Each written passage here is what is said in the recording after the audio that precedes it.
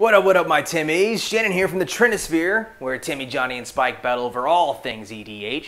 Coming at you with a deck tech for Aurelia, Exemplar of Beats. You can see me play Aurelia against my co-hosts on our up-and-coming Battle of the Guilds of Ravnican. My other co-hosts will be playing Etrata the Silencer, Azoni Thousand-Eyed, and Lazav the Multifarious. So be sure to check that video out when it comes out Tuesday. Without further ado, let's dive into the list and see what we got going on. So Aurelia is a 4-mana 2/5 flyer with Mentor and a combat triggered ability that gives our creatures a single creature +2/+0, and if that creature is red, it gets Trample. If it's white, it gets Vigilance. So right off the bat, we see there's two different ways we can go about building Aurelia. There is a combat triggered build, and then there's a +1/+1 counter build. I'm going to lean more towards the former, the additional combat triggers, rather than the +1/+1 counter build, but I'm sure there's a perfectly good build out there somewhere. I do have a little bit of spice left over from theory crafting that second one, though. So let's take a look at our beaters, the creatures that we're going to want to be buffing with Aurelia when we attack. We have Boros Reckoner, a classic Boros creature, 3/3 that when it takes damage, you get to deal damage again to something else. So this guy becomes a 5/3 Trample Vigilant, that when he receives damage, he deals that much damage when Aurelia is out. We got Godo Bandit Warlord in here for fetching up equipment, including a spicy Helm of the Host for infinite attack steps. Then we got Aroas' Champion. This is a perfect example of what we're looking for here. A 3-mana 2/2 double strike. When Aurelia is out, this becomes a 4/2 double strike Vigilant Trample for 3 mana. That is brutal. We got Calamity, the bigger brother of Aroas' Champion. It's the disciple of Aroas. Now she's a 4-mana 3/3 double strike Vigilant. She may already have Vigilance, but she gets that Trample, becoming a 5/3 when Aurelia is out. This one can also grow to be a bit bigger, but that's not really a big focus of our deck because this is perfectly fine as is. We've got Sky Knight Legionnaire, 3-mana 2/2 flying haste, becoming a 3-mana 4/2 flying trample haste Vigilant when Aurelia is out. Jesus, that's going to catch some people off guard, destroying planeswalkers out of nowhere and just dealing a ton of damage that no one expects. We've got Sun Titan here, his ability to recur a lot of these other creatures. He's just in here as a way to reanimate some creatures after they get board wiped, because they're going to have to board wipe us a lot. We've got Swiftblade Vindicator. He already has most of the abilities that we're looking for. He's already got his Vigilance and his Trample. He has his double strike, so we're just going to be giving him +2/+0 from Aurelia, but we have plenty of other ways to buff this guy if Aurelia is off the board, so we're not going to look down this guy and say he's not a perfect fit here. So with all these beaters, we're going to want to have extra attack steps, so we're going to look at our extra attack step package. We have in that package Aggravated Assault, which allows us to pay 5, it's an enchantment, and allows us to pay 5 mana to get another attack step, and in that, along with Hellkite Charger, who when it attacks, you can pay 7 mana to get another attack step, combo with Sword of Feast and Famine, which then taps all of our lands whenever we hit. So if we're able to hit them, and we can produce more than 7 or more mana from our land situation, we basically just have an infinite number of attack steps at that point. We have the OG Aurelia, the War Leader, a 3/4 flying Vigilant haste, and then whenever it attacks for the first time a turn, you get an extra attack. It's crazy. This is crazy. It's crazy that both of them can be in this deck. We've got Combat Celebrant, which along with Godo, the Bandit Warlord, can be paired with Helm of the Host to have an infinite number of attack steps. We got Response and Resurgence, one of the new cards, one of the new split cards. Response/Resurgence, Response to Insurgence, Response I don't know. Anyways, this thing does 5 damage to an attacking or blocking creature, but the other side is another way to get more attacks. Then we got Waves of Aggression to round out our package. This is a Relentless Assault that has Retrace. You can just discard a land and have another attack step. Another way to just go completely ham in a single turn and obliterate people. So after that, let's look at some of the ways that we're going to buff our attack steps to get some extra damage in and completely catch people off guard. We got Agris Koss Wojek Veteran, who when he attacks, he buffs red creatures by 2 on the front end and white creatures by 2 on the back end. Perfectly good Anthem effect. We got Anger, who we obviously want in our graveyard to give our boys haste, but if they don't want to kill this guy and Aurelia is out, this is a 4/2 haste trample that they're just gonna keep hitting them. until they kill it. So this is going to be much harder for them to deal with than Anger normally is when Aurelia is around. We got Bruce Tarl able to give some of our guys who don't have Double Strike that sweet DS, along with Lifelink. So this is going to gain us a ton of life. I love Bruce Tarl, one of my favorite partners. We got Cathara's Crusade, a card I normally do not run unless I'm making more than 2 or 3 creatures a turn. But this has a sweet synergy with a holdover from a +1/+1 counter build I worked on.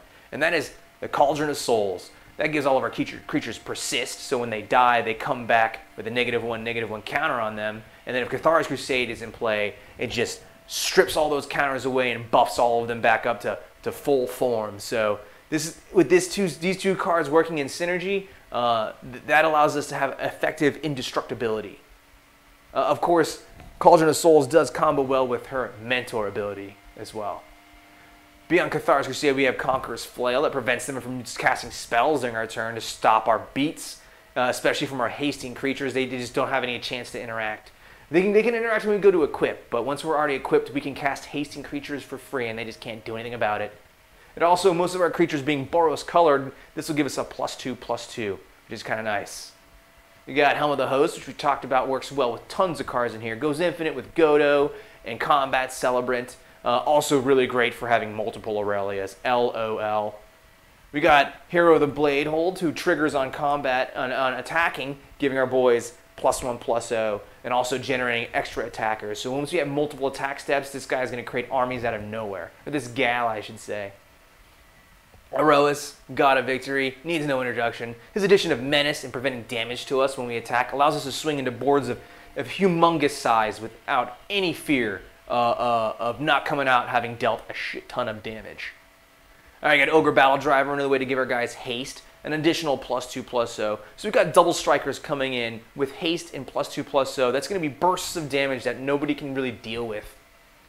Silverblade Paladin, another one, along with Bruce Tarl, able to pair with other creatures to give them double strike, as well as giving itself double strike. Sunforger, it wouldn't be a Boros deck if we didn't have Sunforger. A way to go get removal at instant speed just to threaten people. But good gosh, putting +4/+0 on a double strike creature and then that creature getting trampled, this is going to murder people straight up. It's ridiculous. We got Sword of Feast of Famine, which we talked about, combos with Aggravated Assault and Hellkite Charger. Also just really good with double strike creatures, right? Like, we're going to get multiple discard triggers on our opponents, multiple untap triggers on ourselves. That seems like pretty sweet with double strike.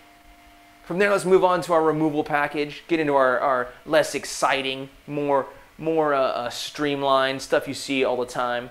We're going to be running Blasphemous Act in this deck as opposed to Day of Judgment and Wrath of God because that works much better with Aroas' ability to prevent all damage that is dealt to our attacking creatures. We got Chaos Warp in here, classic removal along with Condemn. We're going to be using Condemn in this deck. I don't usually run Condemn, but I know that I'm going to have being attacked by very specific and powerful creatures like Etrata and Lazav, single attack, so we can use that one to our advantage to prevent us from losing the game to certain situations. Flametongue Kavu, I don't usually run this guy, although he's not bad by any means, but in this deck in particular, we're going to want to have a body left behind in addition to our removal, so that we can then +2/+0 and trample this thing with Aurelia. We got Forsake the World, leaving able to exile artifacts and enchantments. This is a solid removal spell, one of my favorite. Manic Vandal, get another Shatter that leaves a body behind so that we can +2/+0 and trample over our opponents. Bad to exile. Sell the Wreckage in here goes really well with Sunforger, able to activate Sunforger to exile all attackers. And then we got Swords to Plowshares, Tragic Arrogance, and Wear and Tear. So let's move on to our protection package. This is what we're going to be using to protect ourselves and our creatures from our meta-specific matchups. So we have Boros Charm, able to give our creatures indestructible, great against board wipes, but it also can give a creature double strike if we need another source, another way to get a double strike in there. Cauldron of Souls, like I talked about before, goes really well with Cathara's Crusade or Mentor, able to give our creatures effectively indestructible. They'll die, but they'll come back, and then they'll be able to die again as soon as Cauldron of Souls untaps. Citadel Siege is a meta-specific one. I know that I'm coming against a couple of decks that are going to be using a single powerful attacker. So this allows me to negotiate the attack steps and the flow of the game by threatening to tap down their Lazav or their Etrata if they're going to come at me. Frontline Medic gives our guys indestructible when we attack in waves. It also gives us the ability to counter our next spell, but that's less relevant than the fact that this will be a Vigilant 3/3 that gives indestructible when we swing. Another way for us to just blindly go sideways at people, not even worrying about the outcome. We got Maze of Ith, which along with Citadel Siege allows us to threaten the Etrata and Lazav player into submission. You got Teferi's Protection, which can allow us to exile our board in case of emergency too.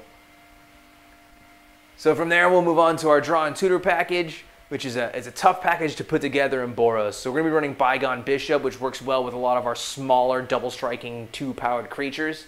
Imperial Recruiter, along with Recruiter the Guard, allows us to fetch specific things like Combat Celebrant, Anger, some of these other creatures that are a little more utilitarian.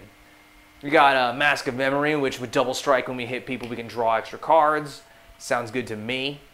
Mentor of the Meek, along with Bygone, great with our smaller sized creatures. We got Prophetic Flame Speaker in here, a card that I never have been able to play. I always wanted to, and this seems like the perfect deck for it. It's a double strike trample 1/3. Whenever it hits a player, we exile the top card of our library, and we can play that card this turn. So with double strike, sometimes that's 2 cards, and especially with Aurelia's +2/+0 and trample, a 3/3 trample double strike that pseudo draws us cards seems perfect for what we're looking for. We have Sensei's Divining Top helping us to filter through some of our bad draws. We have Immortal Sun. Haven't played this card in a deck, but we don't have any Planeswalkers. We want +1/+1 to our creatures. We want our spells to cost 1 less, and we want to draw extra cards. This card seems perfect for this deck when we have less options for drawing extra cards.